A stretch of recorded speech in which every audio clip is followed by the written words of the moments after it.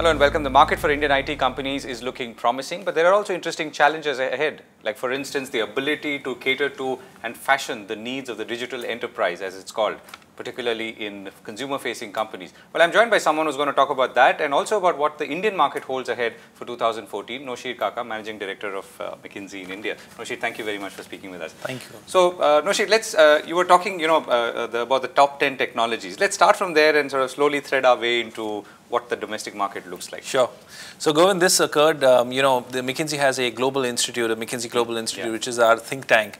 And late last year, they came up with a report globally that said there are 12 disruptive technologies that is actually going to impact as much as 25% of global GDP. So, 25% of global GDP over the next 8 to 10 years is going to be seriously impacted by 12 technologies. Seeing that, I think Nasscom and the folks in India basically came and said, look, it will be wonderful to see if we can adopt it to India, and we are in the process of doing that. One of the things we've come up with is the 10 technologies we feel that are actually going to dramatically transform India. I'll give you a couple of sense of what that is. One is obviously, which is everyone sees around us, and one which is absolutely not that visible. One that everyone sees around is what we call ubiquitous connectivity. The cost of broadband and the cost of access devices in this country over the next 8 years is going to go down dramatically. Right? Today, if you actually look at the cost of broadband, even reliability aside, is actually very high in the country.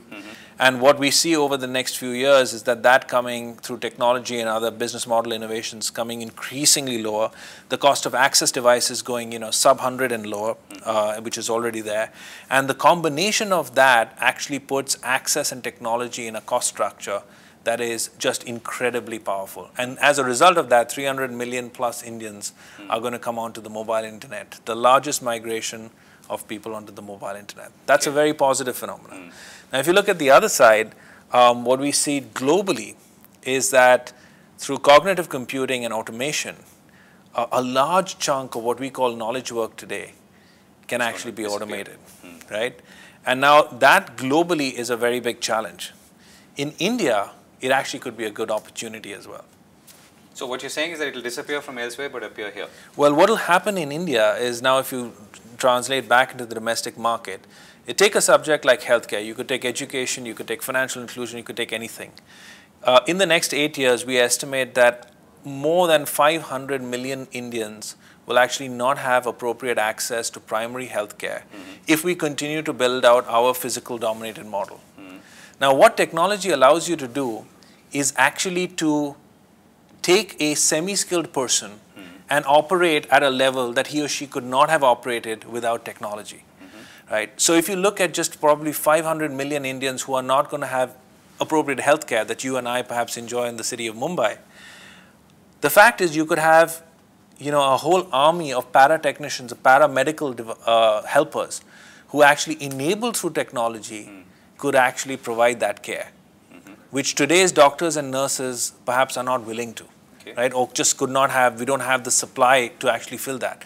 So what you're seeing is entire cadres of people that are essentially digitally enabled who can actually perform skills and services that their normal education would not have allowed them. And that's why we think that in India, technology done well could actually also be a tremendous job creator. And what's it going to take to get there or to get here? I think the interesting thing is a lot of folks talk about the challenges that we will have given the environment, given what's going on in India, and I think those are all granted, and it's not an easy act, but I wouldn't go there. But I would say there's a certain sense of inevitability about this. If you look at broadband access, you look at devices, you look at digital sort of platforms that allow authentication, you look at digital payments. All of these, you can argue about which technology and how quick the adoption curve will be, but essentially over a period of 8 to 10 years, that's going to happen in India, right? So I think what you're really debating is what are the business models that are going to allow this to succeed. And I think India is full of vibrant entrepreneurs that is actually going to allow that. That's on the supply side. And on the demand side, what is increasingly obvious is that the citizen of India is actually becoming empowered by technology.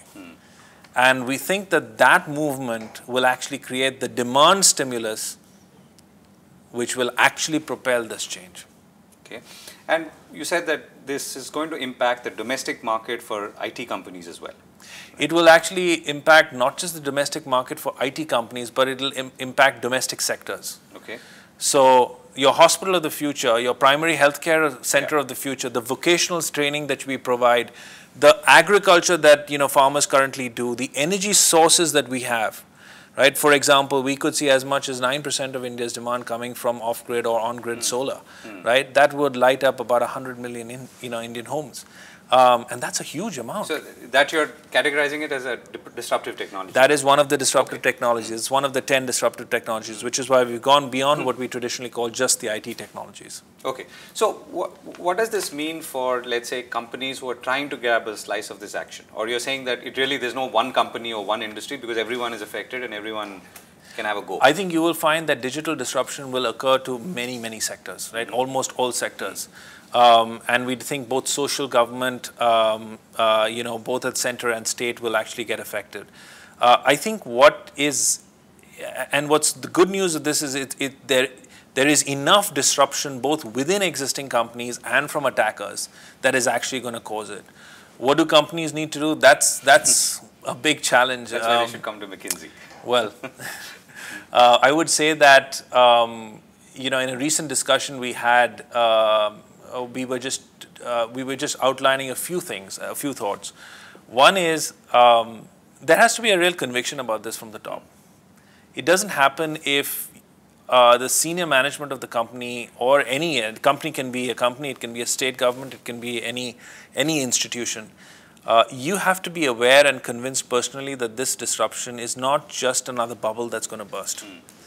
The second thing, or another IT transformation, or another IT transformation that may or may not be successful, right? I think you got to feel that this is actually a new way of working that is inevitable, right? I think that's one. I think that then the mechanics of what you do, how you create a team, how you go after it, whether you let somebody outside attack your business, those can be worked out. But I think the core thing is, because even when we go around and we look at the innovation that is happening in India, we are stunned. We're absolutely stunned by the amount of innovation that is going on in just about every sector. And I think it won't be too long. An example that you saw recently or something that interested you? Well, I mean, I think, if you just listen to the 4 panelists that were on the Nasscom stage, I mean, what some of them are doing on financial inclusion is just incredible. It's just incredible that we would think that you have biometric authentication, affecting, this one company in 70 cities, 2,500 crores of disbursement, and it's going to change the shape of the country, right? And so I think you see pockets of those innovations occurring on healthcare, on education, on agriculture, on energy, financial inclusion, just about every topic you look at. And what is this sort of, I mean, you normally also look at how things are going to be for the Indian IT industry, right? I'm not going to pin you down with that, but what's your general sense? So I think if you switch to the Indian IT industry, we've got 2 very interesting opportunities. It's hard to call an industry which is, just come out and said we're going to grow at 13 to 15%, next year. Globally, if you look at many industries around the world, they would pretty much salivate at a number like that. Right. So I think there are 2 things on the global industry. One is, I would say, even if you just look at our core markets, which is IT services and BPM, and you look at just the outsourced share globally, the India-centric companies would have about 8 to 10% of the global market share. Okay. Right? And to get to the next 100 billion, we probably need another 4 or 5%. Right? So we are not talking about massive movements. This is actually pretty much there, and the penetration is actually still continues to be low. So I think the international opportunity is not going away, it's not becoming less. I think the impact for disruption in India is equally big, if not larger, right? Not just for the IT companies, but for the sectors as a whole. Right. And we think that combination where if you go after your traditional markets, you go after emerging markets in India, right? With new technologies coming in, and new consumers which are digitally enabled, demanding a level of services that were not possible. It's very hard to see an industry that has the kind of growth potential as this one does. So is it going to be a decade of digital disruption ahead for which people should be gearing up and be prepared for a long haul, or is it going to be a year of digital disruption? Well, My submission to you, Govind, is we won't call it disruption anymore. Okay. I think it's going to be a way of life. Right, and it's already upon us. You just have to look at your children to realize that. Yeah. Noshir, thank you very much for speaking with us. Thank you. You're welcome.